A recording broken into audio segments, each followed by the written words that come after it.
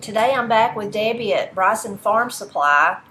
It's not as happy of an occasion as it was the first time I was here, and if you missed that video, I'll link to it down below and you can go watch it and hear some of the wonderful history that Debbie shared in it and see some of the wonderful seeds her family has collected over the years. But Debbie's going to have to close, not because she wanted to, but because the state, if you can hear, you probably hear some of the car noise, we're right by the highway. The state is going to take part, they're building a new road or making that bigger. Highway 107. Highway 107 project is it. And it's going to take Debbie's store. So she's in the final stages of trying to sell what's here, and we're going to talk a little bit about that. It doesn't actually close until October 31st, so if you want to come see Debbie or you're in the area, for sure do that. But that's why I come to see her today. She's going to share more seeds with me, and we'll talk a little bit about that, and I'll show them to you. They're so beautiful. And I also, though, I guess first I'll just tell you this so that you be sure to know in case you have to not watch the rest of the video. On Saturday, October 21st, it's coming up pretty quick, but from 9 a.m. until it ends, they don't know for sure how long, she's going to have an all-day auction. So I'm just going to read it to you so you'll know some of this stuff. After over 50 years of being open to serve the needs of the people in Jackson County and surrounding areas, Bryson Farm Supply will be closing its doors to their building due to road expansion in Sylva in October, or on October 31st, 2023. Please join us for their final sale of merchandise to the public, which will be an all-day on-site auction. Items to include very large greenhouse, new and antique store counters and tables, very old Revolvo antique store nail bin, 5-tier stainless steel prep tables, feed mill, key machine, rock scales, feed scales, rolling cabinets with drawers, chain cutting machine, chain and fencing, scales, yard and hand tools, advertising signs, office dividers, galvanized items, feeders, hardware of all kinds, and then some objects might sell before then, though, I guess that's what it's saying. They have some of that. Yeah, have sold already. But that is not all of the list, because I can see other stuff, so I know there'll be more than that. And this is in Sylva, North Carolina. I will put the address down in the description below too, because that's the wrong address. Okay, she printed it wrong. The lady did. Well, I'll put the right address down in the description. So if you want to come see Debbie on that day, or if you want to come see her before then too, it'd be great. So you're usually open Monday through Friday, 8 to 5:30. 8 to 5:30. Yeah, so not on Saturdays anymore. Yeah, not on Saturday. So you could come see Debbie. And see this wonderful piece of history. I know Debbie's sad, and she's having to go through all the grief of that, and the people that's worked with her for so long. But even for me, even though I just met Debbie, it makes me sad just because I know that it has to have been such a landmark, if you will, a part of Sylva for so many years, decades. Yeah, it's been just a true piece of the whole town, and people traveling certainly from this area, but really all over western North Carolina, coming here for their farm needs and the gardening needs and livestock needs, all those things. And we really talked about it in the first video, but Debbie and I have been already talking this morning for a good long while about the knowledge. When you have a family business like this, from your mom and dad, and you and your husband, and different family members that's helped, you just, all that knowledge, it's just like a storehouse. Every day for your whole life, you've dealt with people that are raising animals, farming, all those things. Yeah. Hardwire too, building, and whether it's on the farm or just in your house or whatever that you need to do, so that you just acquire knowledge. Yeah. It's the school of hard knocks. Yeah, right. But so if you come in and you need, I'm having trouble with this, and I don't know about this, Debbie or one of the folks that work here had that knowledge. Oh, well, let me tell you, this is what worked for us, probably worked for you, or this worked for so-and-so, it'll probably work for you. Yeah. So it's sad for that to go away. Yeah. Very sad. Sometimes, though, things in life happen that we can't do nothing about. We have zero control over. Yeah. You can't fight the state. And you'd only lose. You'd only lose. I promise. You'd only lose. You'd only lose. So you just got to do what you got to do and go. And make it happy and make it the best that you can make out of it. Yeah. Because it is a happy ending. Yeah. It is. It's a happy ending. Yeah. There's been a lot of good memories. I mean, lots of good memories and wonderful people. Wonderful people. A lot of friends have been made. Yeah, and I know they feel that way. Even this morning while we've been here, there's been people coming in like, oh, how many more days, you know? So they feel that way about you too, the same way you feel about them. They're sad as we are. Yeah, they're hurt for sure. Yeah, they're hurt. I'm sure while you've been cleaning out, have you found stuff you'd forgot about? We found a lot of things we forgot about that just get pushed to the side because you've had them for so long, and a lot of memories of things that, you know, we're like, hey, this was here when I was little, you know, or we played with this, or this was this, and it's been a lot of memories. Yeah, a lot of memories.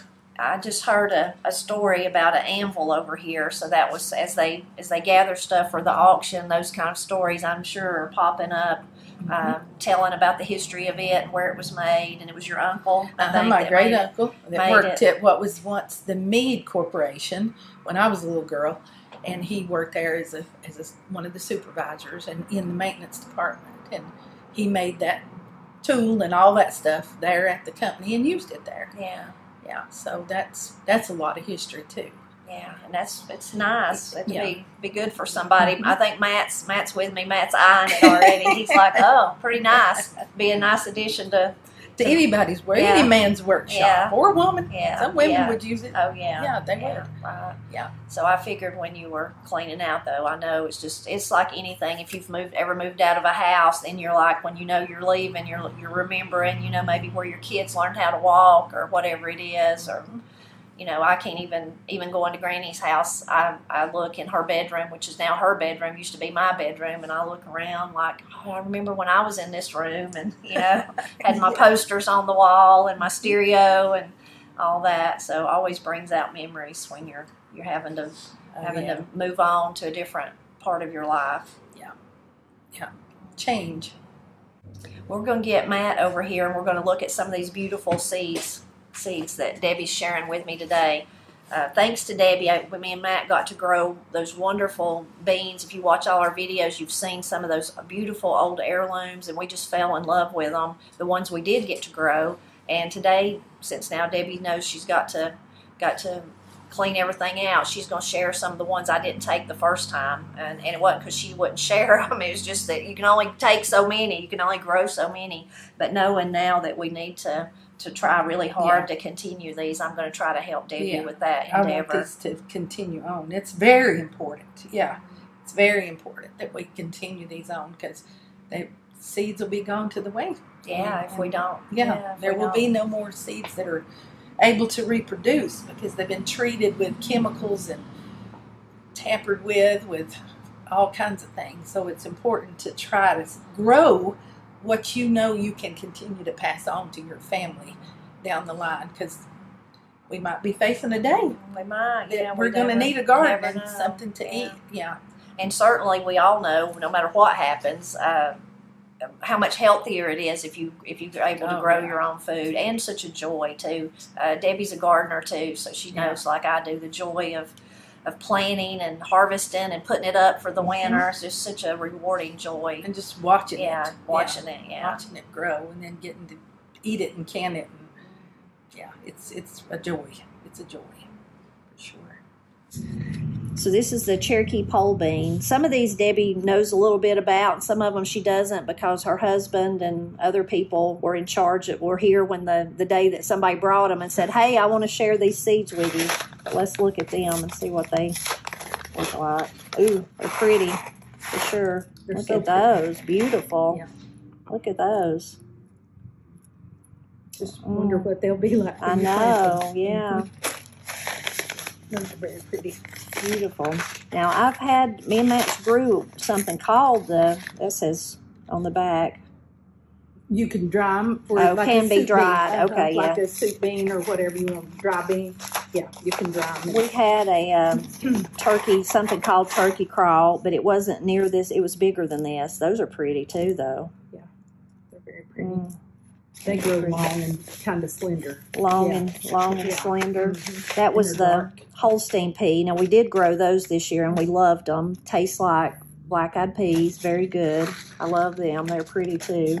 Brown butter Cherokee. Let's look at these. Yeah, I think you grew those because I think I remember you showing. Oh, yeah. Yeah, we grew those, and they were so good. They are like butter. That's for sure.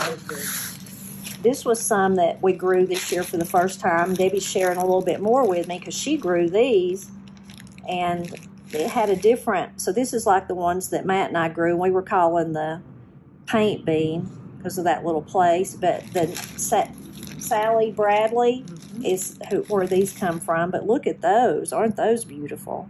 She brought the bean seed to my husband.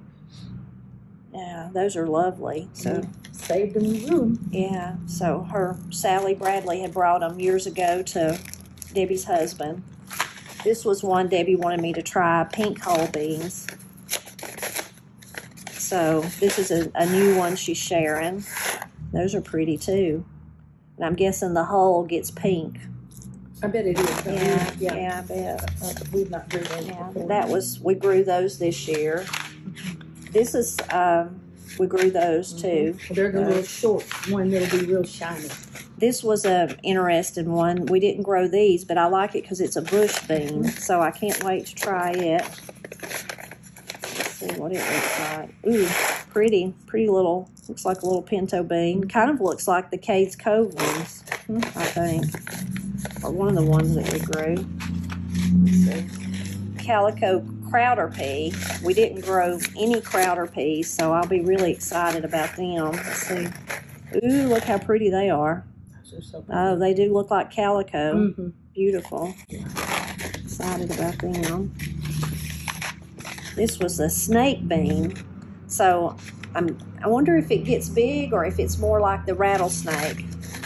If it's just the name, you know, just the name. That makes you wonder. Yeah. Does it look like the rattlesnake? Yeah, sort of. Yeah, some of them. Yeah. Not all of them, but some of them. It's a little smaller. Yeah, but it is a little smaller, so that's an interesting one. Boy, I hope it's as prolific as the rattlesnake. This is a cornfield bean. Now, Granny is crazy about, that's her favorite. Favorite's the cornfield. And those are pretty, like pintos. Those are really pretty, aren't they? Yeah. So Granny doesn't let hers dry though, like for pinto. She just eats them green, and cans them or whatever. Hers didn't do any good this year. And this one I'm really excited about. Debbie told me about, and then she's going to share some with me. This is actually some that was grew this year. So this is open pollinated sweet corn from Hawaii. And one of your viewers brought, and I don't remember his name, his and hers, but that's who brought it to us to plant. So we did, and now we're sharing it back with you so we can all keep going with it. Wonderful. Yeah, wonderful. So just in case you couldn't hear Debbie since she's further away, a viewer seen the first video that we did about Bryson Farm Supply with Debbie, and they brought this to her and shared, and then her and Armando grew it this year and both loved it. So she's sharing it with me now. This is just some they had drying and we were just going to show you what it looked like. So a sweet corn that's open pollinated. Very sweet and good. I can't wait for that. Me and Matt don't have a good place to grow corn, but we're going to have to find a place, Matt, for next year. I don't know what we're going to do. We have to rent a field or something. I don't know. Have to do something. Well, I hope you enjoyed seeing all those lovely seeds. I'm so thankful Debbie shared them with me, and so thankful I met her. Yeah. We've become dear friends. It's a friend that we never knew we had. Yeah, and I'm very glad and thankful for that. Thankful for Debbie, and I'm sorry she's having to go through this, but I know she'll be okay. I know it'll all be okay. But it is really symbolic when I think about the seeds, like Debbie was saying. It's so important we hold on to those old seeds. And then me talking about the knowledge you have in here. It's important we hold on to that knowledge too. Now, this store is going to be gone, but Debbie's still going to have that knowledge, and her you know, all the people that have helped her over the years, they're still going to have it too. And I don't know how, but I know they'll still be spreading that knowledge in their community, in their families, in their homes, and I think that's really important. And I think it's really really neat, something to think about, Debbie sharing her seeds and sharing the wisdom too. There's really something deep in that, meaningful, and I really appreciate that. Now I'm going to get teary. I know we're both going to get crying. teary. I don't know if I can do this or not. I'm going to talk myself into crying too. So we're going to close. As always, we're really thankful when you stop by to help us celebrate Appalachia. And don't forget to come see Debbie on October 21st. And I will put all those details in the description below. And you can come see her before then too, and after that till the 31st.